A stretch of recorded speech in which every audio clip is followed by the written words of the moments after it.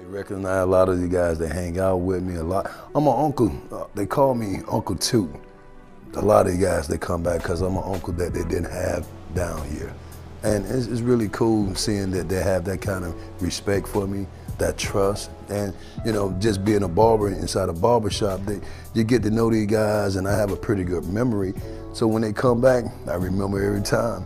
And, you know, it's just like starting all the way back over again. But this time they get to talk a little bit more because they Marines, drill instructors.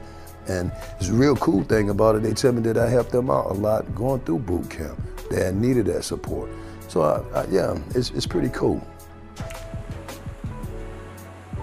The good thing about it is that I get to see the transformation from them coming on the yellow footprints, being a civilian, and the transformation from they becoming a Marine.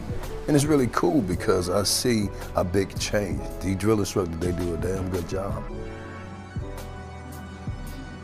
Being a young man, coming down here to help their family out, especially their mom, that's really cool. They're taking on responsibility of being a young man and to give back to society at an early age. It's really good for them.